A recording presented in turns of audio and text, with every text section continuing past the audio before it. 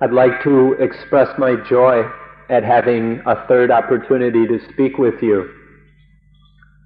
The first time we spoke about how one studies Buddhism.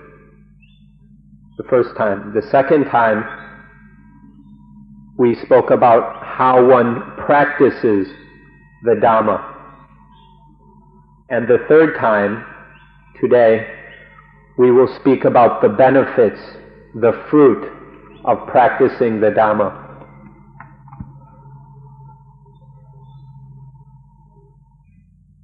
When we speak about the benefits of practicing the Dhamma, we can break this, we can divide it into two categories or two types of benefits.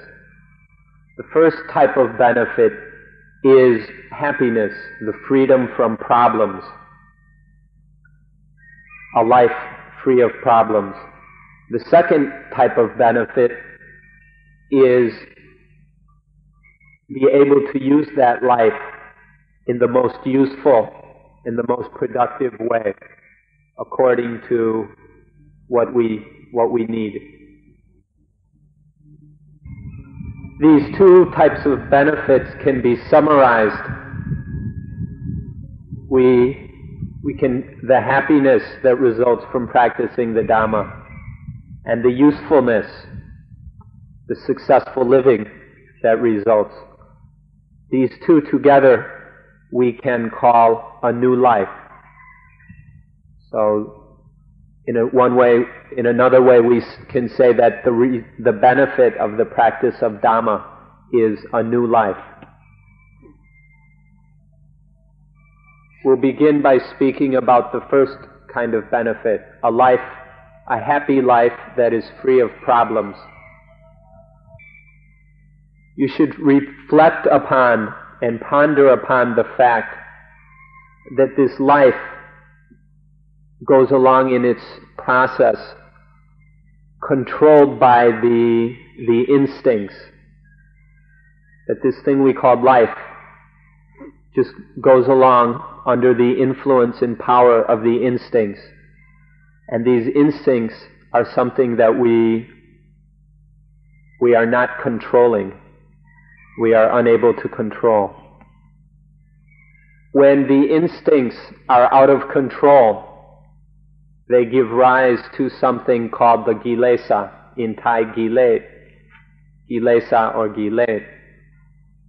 This result of out of control instincts is something we should take a good look at. When these kilesa or mental defilements have arisen, we can describe that kind of life as sad, as sorrowful, or as dukkha. This kind of dukkha is something that we have experienced over and over again, and we have become so familiar with it that most of us don't even think it's a problem. We just think it's normal. And so we'll look at two kinds of living or two kinds of life. Life when these kilesa are in charge, are in control, in possession. Or life when the kilesa are not in charge, when the kilesa are not running things.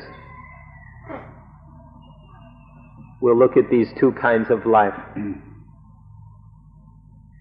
If you are unable to see these kilesa, and if you don't understand them, it will be very difficult, if not impossible, for you to receive any benefits from the study and practice of Dhamma. If you're unfamiliar with them, then you won't be able to compare these two kinds of life. You won't be able to see how these two kinds of life are different, how a life of defilement is different from a life free of defilement. So, even if it annoys you a little bit, come to understand these things these kilesa, as they happen in your own lives. Study them and come to understand them as they occur. And the more and more you come to know these things, know the kilesa, as you continually gain insight into them, to that degree you will understand the Dhamma and be able to receive benefits from the Dhamma. So, to the degree, to the level that you understand the kilesa, to that degree you will be able to understand and use Dhamma. The first kind of kilesa are something subconscious or below the level of conscious, meaning they don't have an external cause. Nothing external causes them. This kind of kilesa is called nivarana in Pali or niwan in Thai. The usual English translation is hindrances, but the Pali word nivarana is a useful word to remember. The word nivarana means to hinder or to obstruct, to separate, to keep away. Meaning that these kinds of kilesa, these kind of kilesa keeps the mind away from a state of coolness, calmness, and peacefulness. They obstruct the mind becoming peaceful, calm, and cool. Whenever the mind is not in a cool, calm state that we might call blissful or whatever you prefer, when the mind is not in a state of bliss, then if you look closely, you will see that the mind is being bothered and pestered by the nivarana.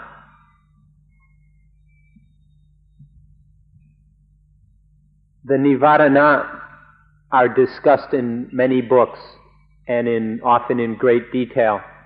Today we won't have time to go into that kind of detail, so you are recommended to study these things from some good books on the subject, because it's an important thing to understand. Today we'll just talk about the essential points. The nivarana can be broken into a few different types. The first type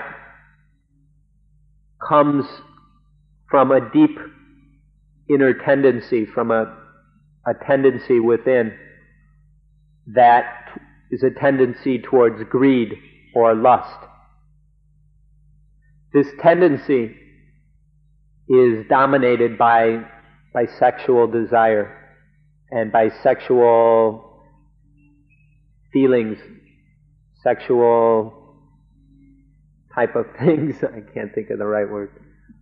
And so, if you examine the mind, when it is in a state of lust or greed, when lust and greed are preventing the mind from being in a clear, happy, calm, blissful state, if you look closely, you will see that these kind of nivarana, hindrances, are rooted in sexual feeling, in sexual appetite. The next important point about the nivarana is that they are not caused by external things. They do not have external causes. For example, feelings of lust and greed on the level of nivarana do not need someone or something of the opposite sex to come by and trigger that the nivarana. We can be alone in the woods, off by ourselves, and still these feelings, these tendencies, these hindrances of lust and greed will still arise. If these arise when they are triggered by an external cause of some sort, we call this the kilesa.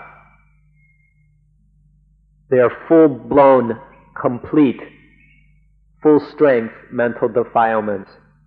But these nivarana that we're talking about are not as strong as those. They're a lower, more subtle level of mental defilement, which we call the nivarana, the hindrances. We can say that they are half strength or incomplete kilesa, if we wish. And these incomplete or not full strength kilesa do not need an external cause. They can arise from within. Just because these nivarana are not full strength kilesa, just because they are not complete mental defilements, doesn't mean that they're not something worthy or worth your taking a look at. Take a good look at these and see how much that they annoy us, how much they bother and pester us throughout every day, throughout our lives. Take a good look at these things. For instance, the sensual desire we've already been talking about. See how it interferes with a cool, calm, peaceful, happy life. For example, when you're trying to write a letter, a task as simple as writing a letter, and you can't do it because your mind is full of desire towards all kinds of other things, or even desire with not a direct object. It's not necessarily a strong, powerful desire, just a small little desire bothering the mind constantly. It's not like a tiger that's going to just kill the mind. It's just mosquitoes and fleas buzzing around and pestering it all the time. So take a look at these nivarana and see that just because they're not very powerful, they still cause a lot of trouble and are worth our attention. The second type of nivarana is in Pali payabata, which is being unsatisfied with, being not contented with things, or being a feeling of ill will towards things. We can have this lack of content with everything. Sometimes we will think of things just so we can be unsatisfied with them. For no other reason, we'll just dredge these things up to feed our discontent. And also we will often be unable to be content with ourselves. So this lack of contentment, or this ill will, payabata, something which is obstructing and bothering the mind. It leads to uneasiness and confusion. And so take a good look at this and see how much it's bothering you in your daily life, in whatever activity you're doing, whether you're sitting, walking, listening, working, eating. Come to see how this bothers you in your daily life. If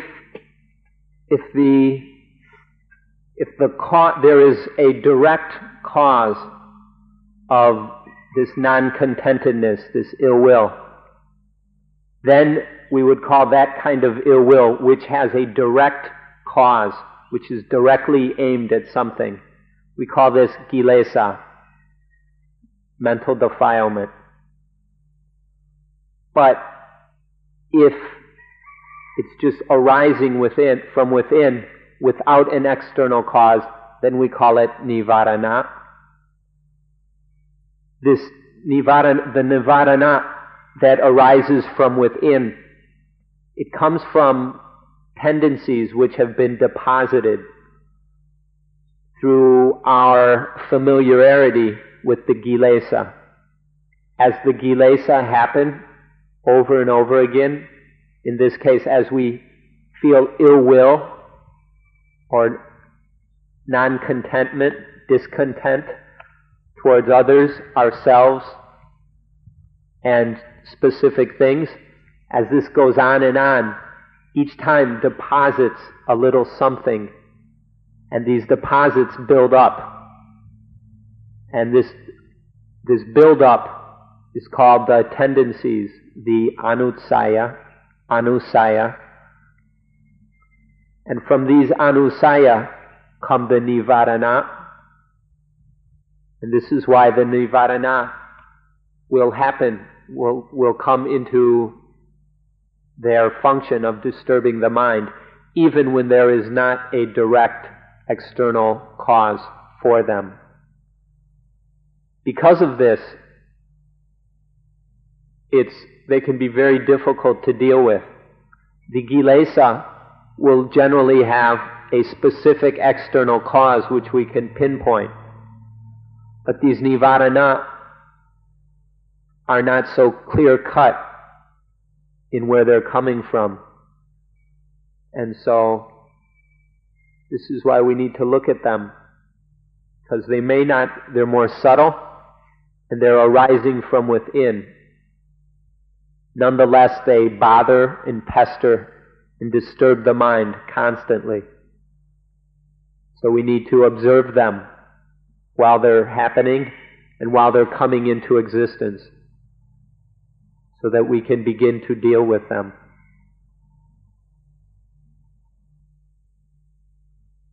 Generally, we talk of 5 nivarana. The first kind, we already mentioned, is sensual desire. The second one is ill will or discontent.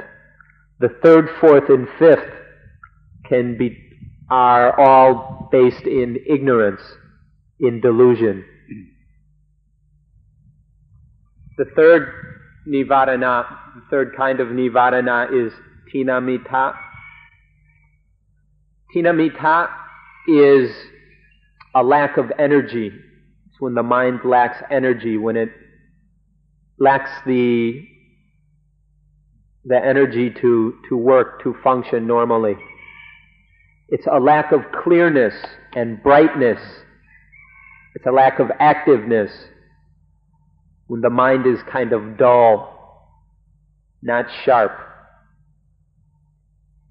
This includes when we're feeling sleepy, when we're sleepy and the mind becomes dull, or when we've eaten too much and the mind is dull because we weren't paying attention to what we were eating. Then it's difficult to listen or whatever we're doing. So this is tinamita, the third of the nivarana. The fourth nivarana is the opposite of the third. It's an agitated mind, when things are always popping up and bubbling up and frothing up in the mind. And we could consider this a kind of nervous disorder. But if you watch it, you'll see this. I think many people have seen it in their attempts to meditate. This disturbance, this out of control activity in the mind, which we can call agitation. An example of this fourth kind of nivarana is when we're unable to sleep at night because the mind won't slow down, it won't stop. just thinking and thinking and thinking of all kinds of things. Unnecessary mental agitation. So, when the mind is in a state like this, when it's running all over the place, when it's getting involved with all kinds of things, when it won't slow down, it won't rest, this is agitation. This kind of agitation interferes with whatever activity that we're involved in, such as trying to write a letter. When our mind is like this, we can't stay focused enough on our thoughts and the paper and the pen to write even a small letter. The fifth nivarana, Vichikiccha. This fifth one is wavering or unsteadiness of the mind. It's uncertainty about what we're doing. Specifically, not being certain that what we're doing is correct and safe. We don't even have this basic level of confidence or of certainty in what we're doing at the moment. And when we lack this certainty, it's wavering, it's doubt about what's happening. This is the fifth of the nivarana.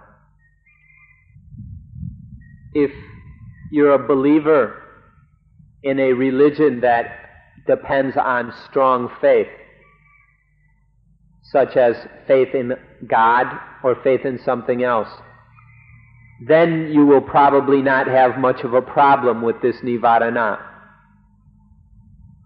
But if you're following a religion that is based in self-confidence, then it's much easier for this doubt, skepticism, and uncertainty to arise. This uncertainty or non-belief or doubt about what we have, what is now, or what we're doing now, can be towards all sorts of things, such as our health or our economic situation or even our personal safety. This doubt about these everyday matters, this doubt can be both on the level of everyday concerns, or it can also be towards the Dhamma, towards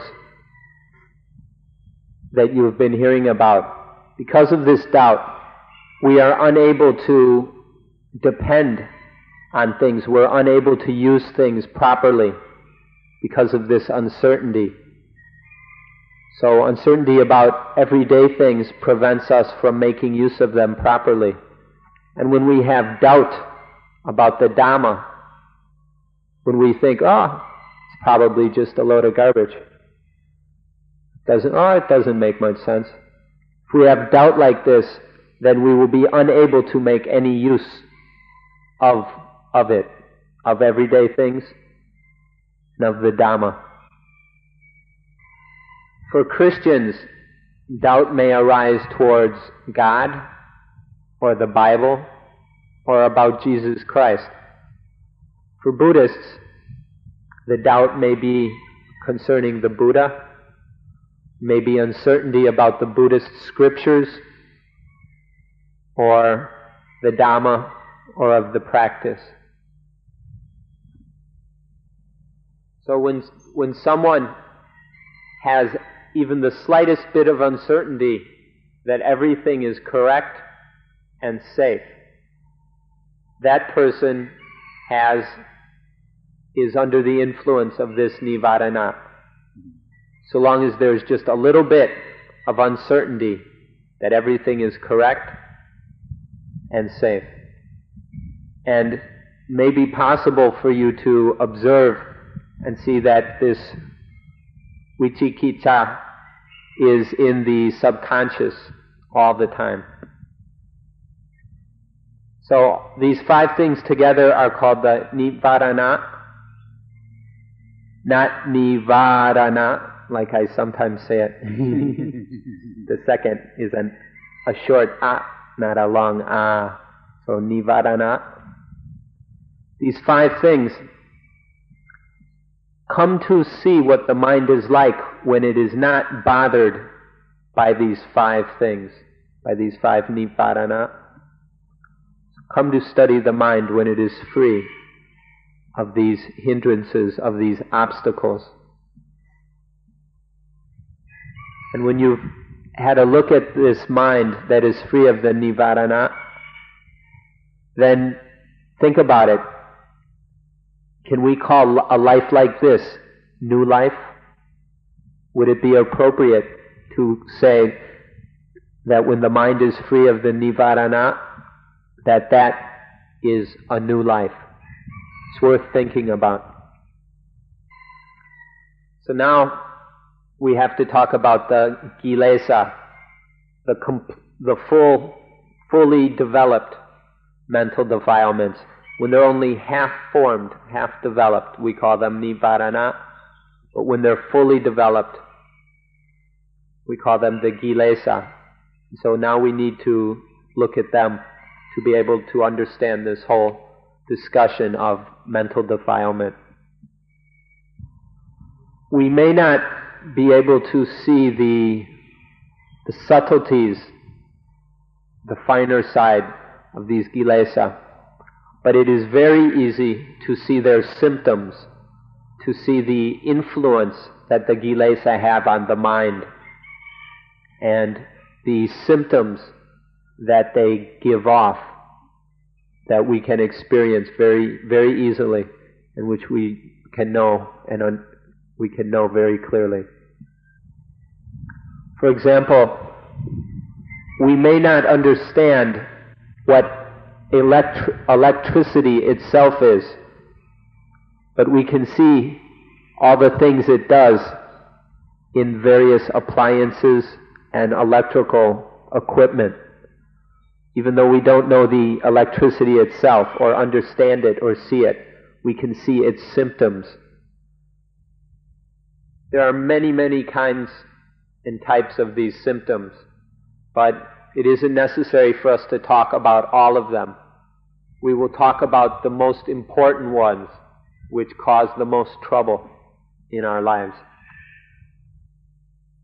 The first one that we will speak of is love.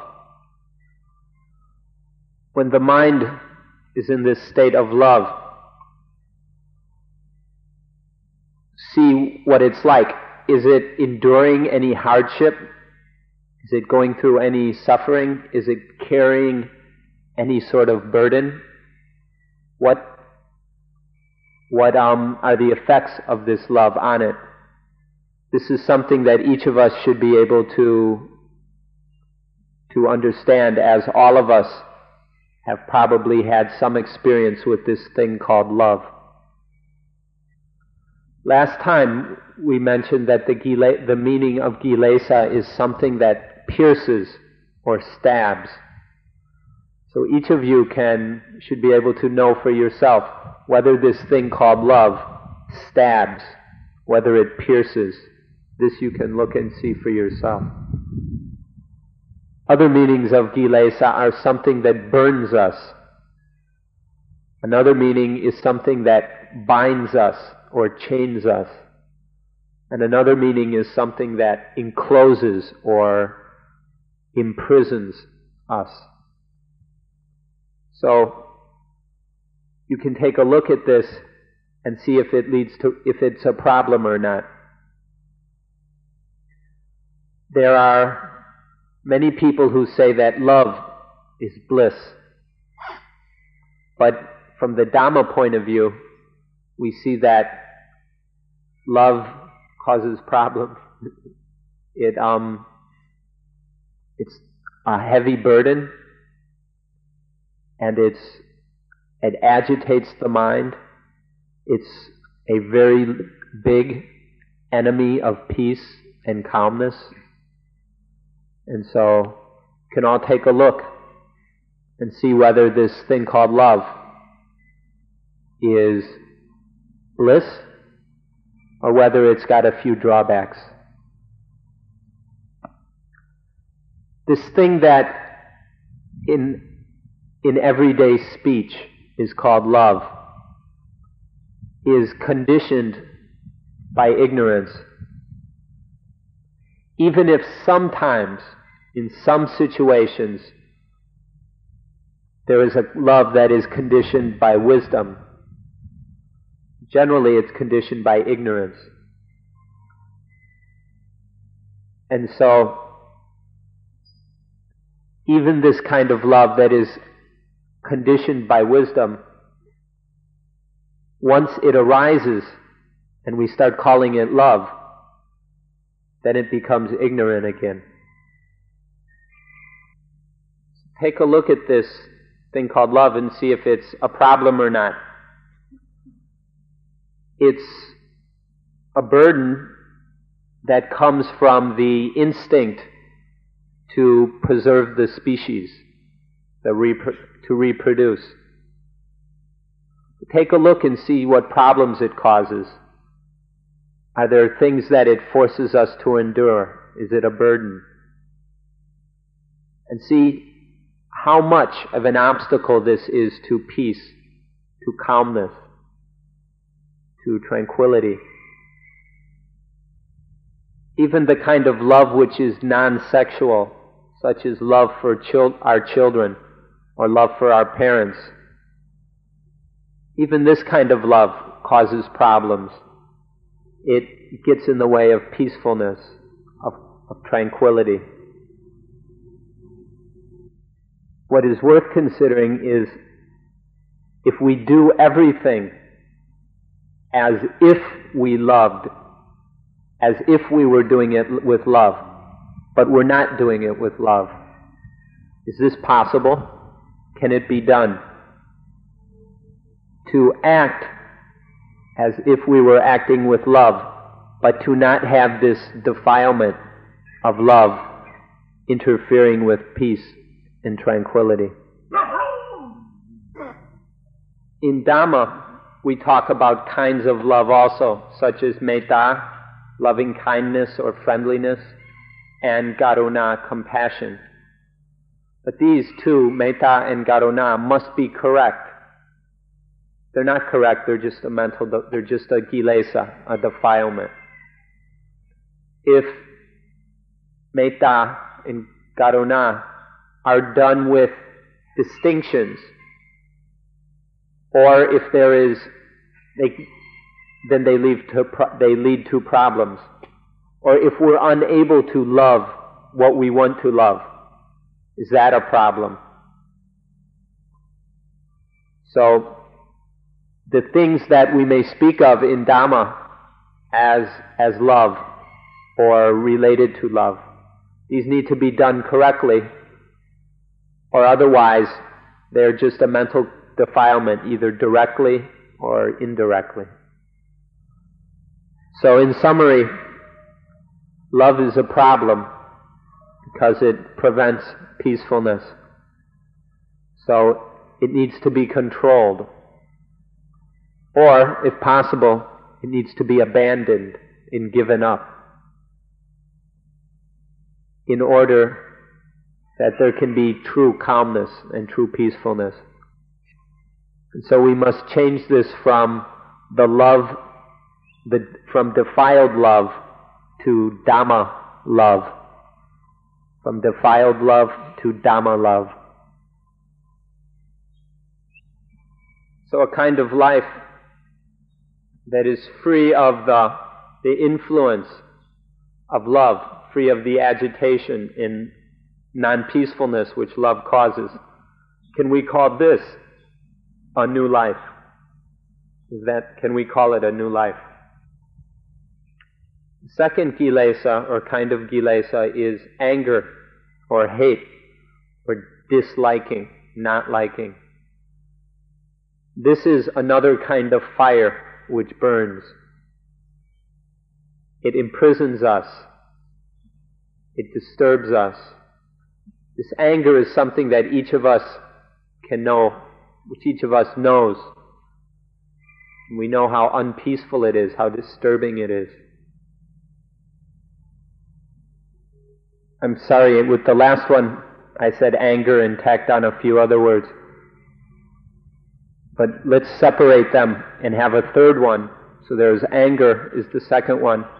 The third one we can call hate or not liking, which is somewhat different than anger.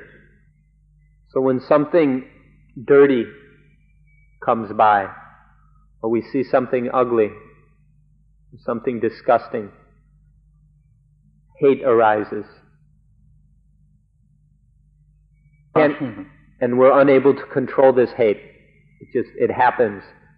And this is another kind of burning, another kind of possession of being out of control, which is very disturbing and very destructive. So, think what it would be like when there's nothing to love, nothing to hate. When there is nothing that we hate or do not hate. For example, for the Arahants, or the fully enlightened people, who, for them, there was nothing that they loved and didn't love. There weren't things that they hated, there weren't things they didn't hate. Think about the kind of peacefulness that would be, that is. Don't misunderstand and think just because we don't hate something that it's going to be dangerous for us. But in fact, it's the hating that is dangerous, and not hating is safe. For example, in this world there is one rather disgusting example of hate. White people hate black people, black people hate white people. What's the reason for this? There's no reason for hate like this to exist. And if we understand properly, then we won't hate. There will be no hate. Fourth kilesa is fear. This is fear based on desire, it's based in selfishness, it's based in ignorance and non-understanding. Fear is something that everyone in the world knows. And because nowadays everyone in the world is afraid, especially we're all afraid of nuclear war, nuclear devastation. When we're afraid, we become helpless. When there is fear, then we don't have the ability to struggle or to cope or to deal with the situation. So to be unafraid is much better. Fear comes from the instinct of egoism. And if there is not enough knowledge and wisdom, it isn't possible to control this instinct. But through the study and practice of Dhamma, the necessary and sufficient wisdom can be developed so that this instinct can be controlled, and then fear will not arise. Understanding of and wisdom about anatta, non-self, will help us to be free of fear. It will help us to take ourselves out of its control, out of its influence. All of you can probably see that this fear has no use whatsoever, that all it does is lead to dukkha. And so, if we are able to be unafraid, even in the face of fearful and frightening things, then we will be in a much better position to deal with them and to do the business of living. even when we must struggle with an enemy, if we can do it without fear, we are in a position to struggle most efficiently and most skillfully. But if there is fear, our abilities are weakened, our wisdom is diminished, our mindfulness will be weak, and most likely we will be defeated by whatever enemy it is. But if we are unafraid, we can use our wisdom and mindfulness and skill in order to defeat this enemy. There are other kinds of kilesa, such as worry. This next one is a kind of worry. It's like nostalgia, or like always thinking about things we love. It's a kind of worry associated with things we love, and that we can't get these things out of our mind, and we're always just going round and round, bothering ourselves, worrying about them, wondering about them, and this gives us headaches, and it keeps us from sleeping at night. This is another kind of kilesa. The next one is envy or jealousy. This is a result of, this is instinctual. In children it happens without them having to be taught. And this envy or jealousy, it's a big problem for the person who feels the envy or jealousy, but it's no problem at all for the object of the envy and jealousy. The next one is stinginess or miserliness. It's a kind of selfishness, for example, between husband and wife, when one or the other won't share anything with the other, like a husband won't give anything to his wife. So these 6 things are examples of the kilesa. There are many, many kinds of kilesa, many possible examples to talk about, but we don't have the time. So we've used these 6 examples to illustrate how when these 6 things when these are present, that there is no happiness. Which also illustrates that when there are none of these defilements, then there will be happiness. So when the mind is free of these symptoms of the kilesa, these symptoms that we have discussed as illustrations, when the mind is free of these symptoms, then there is peace, coolness. So this is the first of the benefits of the practice of Dhamma. And now in the time that remains, we'll talk about the second benefit. This first benefit is one kind of the new life that results. Now we'll talk about the second kind of new life that arises with being able to use life skillfully, in the most skillful way, in the most useful way, according to our needs. First is, there is enough control that happiness will arise whenever there's a need for it to arise.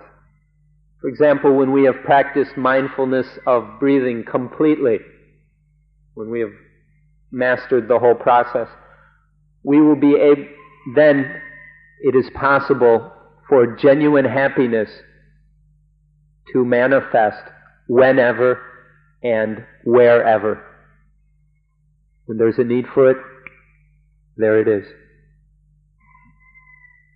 This is because that after practicing Anapanasati fully, we have power, we have control over the mind. Which means we can have instant happiness as we need it. Second is that we can make use of the sense organs to such a highly developed level that we could even call them divine. divine eye, divine ear. By this we mean that they have more ability, more effectiveness than is ordinary. So eyes that are more efficient than ordinary, ears that hear better than ordinary, and so on with the other sense organs. Third is the ability to control the mind so that it is always in a state of correctness. This kind of control that we're talking about comes in three kinds. Control of the feelings, the vedana, control of perceptions, sanya, and control of thought, vitakka. So by controlling these things, the feelings can be controlled so that they don't lead to dukkha. Perceptions can be controlled. They can be stopped when necessary, or they can be controlled so that they don't give rise to dukkha, so that there is no misperception or wrong perception. And the same with thinking. Thinking can be stopped, or thinking can be controlled so that it is correct, and so that thinking, the perception, feelings no longer lead to dukkha, but when necessary can be used as we need to use them without giving rise to dukkha. For example, with feelings, delicious food. If we're unable to control the feelings that arise with delicious food, then we get deluded by the deliciousness and eat more than we should, and this causes problems. But if there is control of the feelings, then this doesn't happen. The feelings are no longer our boss or our master. They don't control us, and we are free. We don't change the deliciousness into disgustingness. If it's delicious, it stays delicious. But instead of being controlled by the deliciousness, we are no longer controlled. It's recognized as delicious, it's experienced and known as delicious. But instead of getting lost in the deliciousness, there is self-control. We just say, tathata, suchness. That's all it is. It's just delicious, nothing more. And then there is freedom. It's very, very easy to see in the world today that people are really going crazy about deliciousness, spending lots of time making things that excite the desire, making things that are delicious just for the sake of their deliciousness. And then we're competing for these things, and we're getting in fights over these things, and we're having wars because of these things. All because we are not in control of deliciousness. We are its slave. The word Satan, the devil, or in Buddhist, Mara, the tempter, comes from stupidity and ignorance about deliciousness. This is what Satan is. So first we talked about controlling the feelings. Now we'll talk about controlling perceptions. This thing called perception. If in the past we had a poor memory, with this kind of control, we'll have a good memory. And we won't go around misperceiving things. We won't be making distinctions or labeling that causes problems. For example, we'll be free of the distinguishing, the perceiving of things as male and female. And we no longer distinguish, when we no longer perceive things as male and female, then we will be free of the problem and the problems that arise out of maleness and femaleness. The last one of these is controlling the kilesa, which is the same as controlling dukkha, controlling the attachments. If upadana can be controlled, upadana is the Pali word for attachment. This can be controlled, then the concept of I will not arise. Without this concept of I, there will be no kilesas. So by controlling upadana, then the kilesa are controlled. When the kilesa are controlled, then dukkha does not arise. So the third of these kinds of control is the control of upadana, of attachment, which controls dukkha. So when we talk about being able to use life, we've got these different ways. First is the ability to be happy whenever it's needed. There's the sense organs, eyes, ears, nose, tongue, body, and mind, can be much more effective, it has much stronger ability. The third is control of the feelings, perceptions, and thought, so that they don't give rise to dukkha. And the last is controlling upadana, attachment, so that dukkha does not arise. With these kinds of control, with these abilities, then we can use things, we can use life in a much more skillful way, in a way that can accomplish whatever we need to accomplish. If you look at this, you'll see that this is the highest kind of new life. This is the new life in its complete meaning. It's the supreme kind of new life. This is what you will receive from using Dhamma in the right way, from using Dhamma successfully. The first topic was the study of Dhamma. The second one was the practice of Dhamma. And today, the results that arise from the practice of Dhamma. So take a look at these. Take a look at these results, these benefits that will happen with the practice of Dhamma, and see whether or not they're worth the practice. And so finally, I'd like to show my joy and happiness at the activity, the action, and that each of you have undertaken in beginning to study and practice and receive the benefit of Dhamma. And finally, thank you. Thank you, each and every one of you, for coming to this place. Thank you for making use of it. Thank you for helping to make Suan Mokkh a useful and beneficial place. You don't have to thank us, just allow us to thank you. And we would like to close the meeting on that note. Thank you.